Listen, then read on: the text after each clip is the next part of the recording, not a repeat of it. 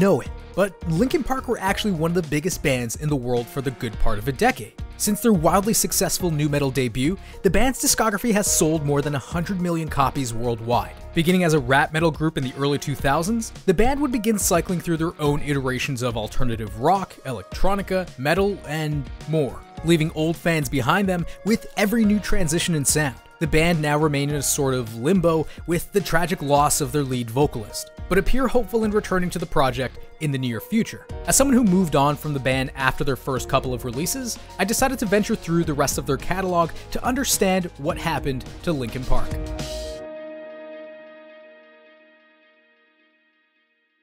Before Linkin Park would find success, they would first meet failure. High school friends Mike Shinoda and Brad Delson envisioned creating a band that would defy genre, blending their favorite styles of hip-hop and rock in a way that hadn't been done before. Together with drummer Rob Borden, they would form the band Xero in 1996. In art college, Mike would meet DJ Joseph Hahn and invite him to join Xero, adding a whole new dimension to their sound. Meanwhile, at UCLA, Brad was roommating with the band's eventual bassist, Dave Farrell. And by 1997, the band were recording demos with fellow high school alum Mark Wakefield on vocals.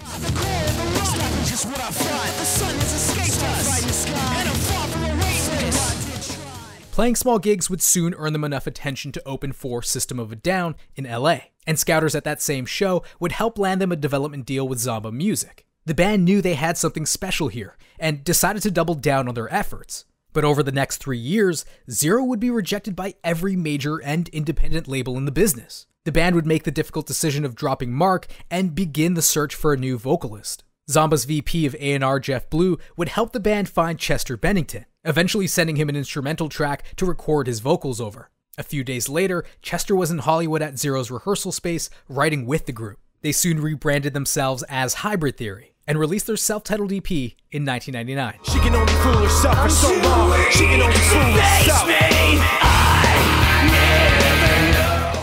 The band began garnering some serious attention online after spamming their music in message boards. But trying to capture the attention of record companies continually proved more difficult. Their demos were met with denial every single time. From a label's perspective, Linkin Park weren't creating anything too different from the rest of the nu metal explosion of the early 2000s, and signing another band in an already oversaturated genre was risky and redundant. Luckily, the band still had someone who believed in them, Jeff Blue, who is now VP at Warner Bros. Records. He helped sign the band as a developing artist and advised that they change their name yet again, this time to avoid confusion with the electronic group Hybrid. The newly named Linkin Park were finally signed to a major label in 2000, leading to the release of their debut record later that year. Everything you say to me is one step closer to the edge, and I'm about to break. I need a little room. Written and recorded in just 4 weeks, many of the songs were simply rewritten and polished versions of the demos that saw them rejected by virtually every label on numerous occasions. It was a risky move. The genre fusion of metal and hip-hop was nearing its pinnacle in mainstream popularity. But the genre would end up peaking with Linkin Park's Hybrid Theory. The band were taking the basics of the rap metal fusion and getting rid of the corny personas and profanity that had become associated with the genre. They expanded the sound to include atmospheric electronics, while striking a great balance between angry and vulnerable lyricism. I felt this way before, so insecure. The effortless interplay between Chester's throat shredding and Mike's rhymes were also pretty refreshing. Can't run the race, the pace is too fast, you just won't last. You like to think you'll never run. Simply put, Linkin Park's nu metal didn't feel like a gimmick. They were truly passionate about their sound, and created catchy and relatable anthems that quickly connected them to a legion of fans who sought emotional depth in their heavy music. Plus, it carried no parental advisory sticker, which moms and radio stations adored. Hybrid Theory would be the year's best-selling album with nearly 5 million copies sold. To date, the album has been certified diamond and has sold over 30 million copies worldwide. The group set out on an extensive American tour, working on new material in their makeshift tour bus studio and putting together the remix album Reanimation in their downtime.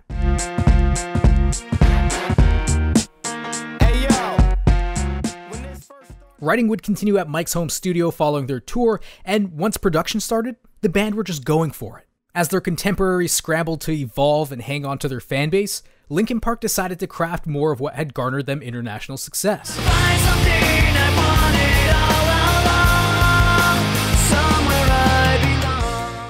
Despite the increasingly taboo rap metal formula, Linkin Park fans were hooked and begging for more. Expanding on their debut, Meteora delivered a concise and more refined track list. You have the hybrid-like cuts Don't Stay and Hit the Floor.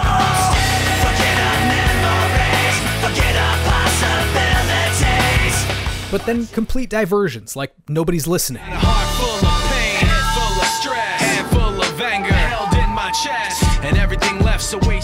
An almost entirely hip-hop track featuring Japanese bamboo flutes. And Breaking the Habit, an atmospheric ballad featuring a string section and some of the group's best lyricism.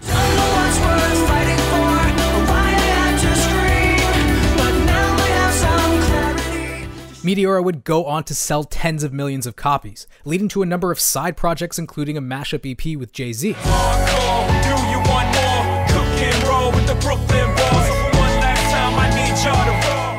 But with how similar Meteora was to Hybrid Theory in sound, it raised the questions of where Linkin Park would go next, and if there even was a place for their sound to go at all. It was now 2005, and rap metal was dead. After touring in support of Meteora, a following release would be temporarily shelved. Mike Shinoda formed the hip-hop side project Fort Minor, and Chester Bennington started the rock supergroup Dead by Sunrise. For the sake of their artistic integrity, Linkin Park couldn't do the same thing a third time. So, Rick Rubin, the career-rebooting producer, began helping the band find a sound they could continue pursuing moving forward.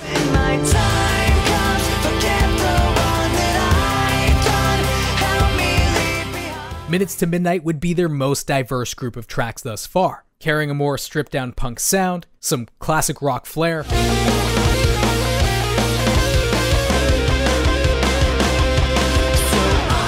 and fewer hip-hop stylings, with Mike only rapping on 2 songs. Yeah, here we go for the 100th time. Hand grenade pins in every line. Throw them up and let something shine. Going out of my fucking mind. Joe's turntable scratching virtually disappeared, and even their guitarists seemed to have taken a back seat on the project. Linkin Park's third album failed to perform as well as their first 2 records. I mean, it still sold 20 million copies, and when it came to single power, Minutes to Midnight had plenty of it.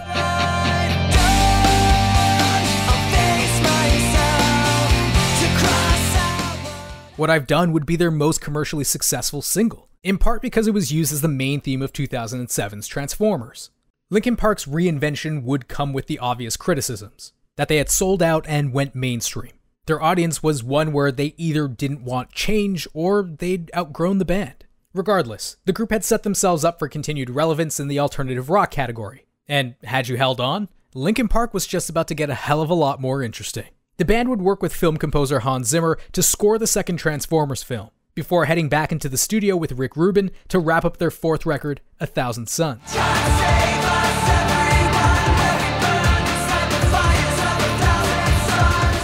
Linkin Park proclaimed that this new record wasn't going to be like any of their previous albums, but rather a cutting-edge sound separate from anything they'd done before. And to be honest, they kinda pulled it off.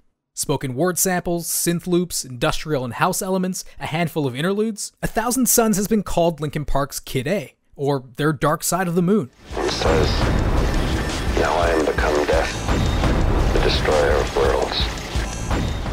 Not in technicalities, of course, but in spirit. It's an art rock album, and it works best when it's experienced from start to finish. It's also a concept record, dealing with themes of nuclear war and the end of humanity, regret, fear, anger, sadness, and even hope are emotions that litter the album. And it all builds towards humanity's last moments before the bombs drop. Waiting for the end to come, wishing I had strength to stay. 1,000 Suns was a good record, just not the good record that diehards wanted from Linkin Park. This was a complete departure from their guitar-heavy work that weaved seamlessly through a number of genres thanks to a handful of interludes. Despite the new direction in sound, the album still sold really well. This was Linkin Park after all. But this was not the old Linkin Park, leaving a lot of early fans to move on.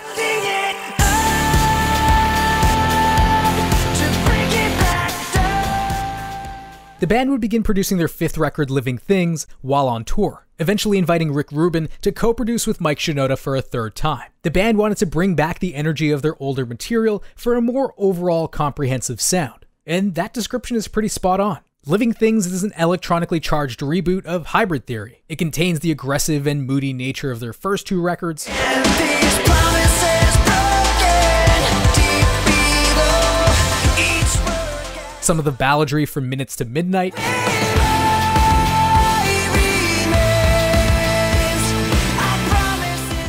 while leaning further into the electronics of 1,000 Suns. Ash to ashes, dust to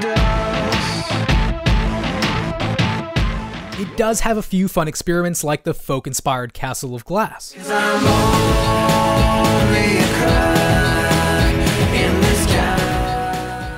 Although it's not nearly as ambitious as their previous record, adhering more to one genre and some fairly straightforward songwriting. Re-embracing the rap rock formula, Living Things seems to have been an attempt at wooing back alienated fans. But it's a formula that wears thin towards its second half, as the band begins sounding like a complete parody of themselves. The right energy had returned, but their sound was far from their nu metal origins. They soon released a second remix LP in 2013.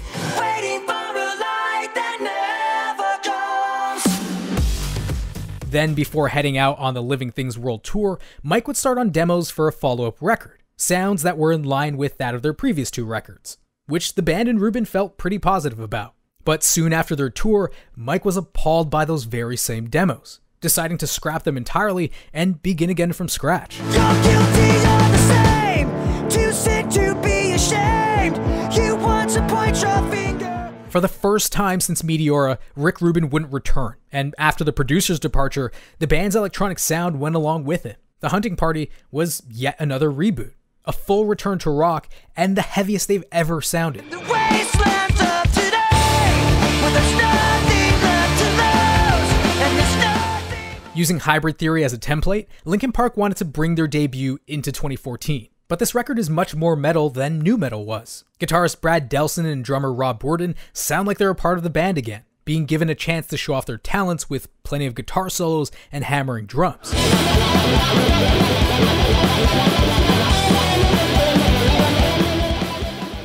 System of a Down and Rage Against the Machine members would join the album too, but you would hardly notice they were even there had they not been credited. And much of the record is like that, unnoticeable and just not very interesting. This would be the band's first record to not reach number 1 since Hybrid Theory, debuting at number 3 on the Billboard 200. It still sold a couple million copies. It was Linkin Park. But this was an album the band were meant to be making years ago, and as a result, it just sounds dated. This record sounded more like the Linkin Park old heads would remember, but most of those old heads had already forgotten about Linkin Park. The Hunting Party was Shinoda's response to feeling that the current modern rock landscape was weak and sounded like Disney commercial music. But then they'd go and release One More Light. Why is everything so heavy? In the strangest twist of fate, Linkin Park decided to say goodbye to rock altogether. One More Light was a transition towards pop that divided fans more than ever before. Not because it was pop. Linkin Park have arguably always had a pop element to them. One More Light just wasn't very good.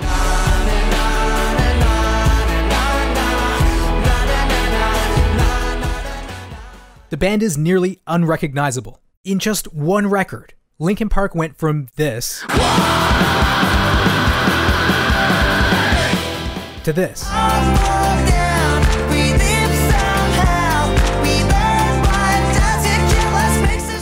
On the bright side, it continued the band's willingness to push the boundaries of their sound, I guess. But seriously, who was Linkin Park making this record for? The early nu metal crowd had left sometime after Minutes to Midnight. The electro-pop fans would stick around until maybe the Hunting Party, and when they'd finally taken a step towards hard rock, they went sugary pop the next. Who was going to stick around after this? Fans and just plain music listeners were straight up disappointed, and the band had had it with fans continually asking for more like Hybrid Theory. But just prior to this record, they were using their debut as a blueprint. This massive overhaul just didn't make sense, and felt inauthentic to the band.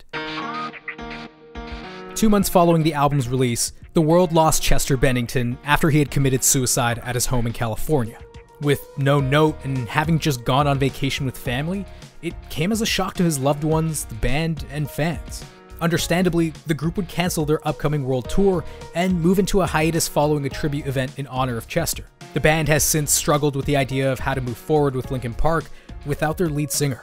And more recently, they've revealed that they'd been writing just before the pandemic struck, but that it had been put on hold since. So for now, we wait with patience and curiosity as to where Linkin Park will go next. but Chester will live on in the hearts of the millions of fans that still listen to Linkin Park today.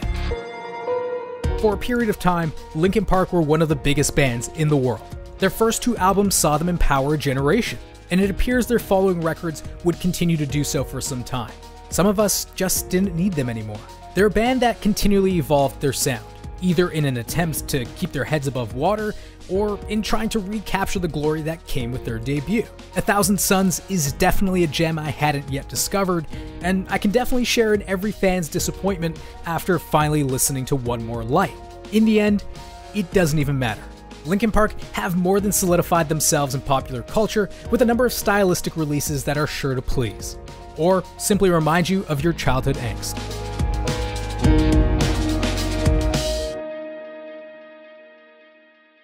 I love LCD Sound System. One of my first videos was about James Murphy and the band's journey through music, and I bring this up because CuriosityStream just uploaded Shut Up and Play the Hits, a documentary looking at the last 48 hours of LCD Sound System before their final show at Madison Square Garden. Of course, that disbandment wouldn't last and they'd return over just 7 years later, but it's a great personal look behind the scenes of an artist wanting to get out. Use the first link below to start streaming it now. Whatever excites your curiosity can be found on CuriosityStream. How will humans start terraforming Mars? Check out Becoming Martian.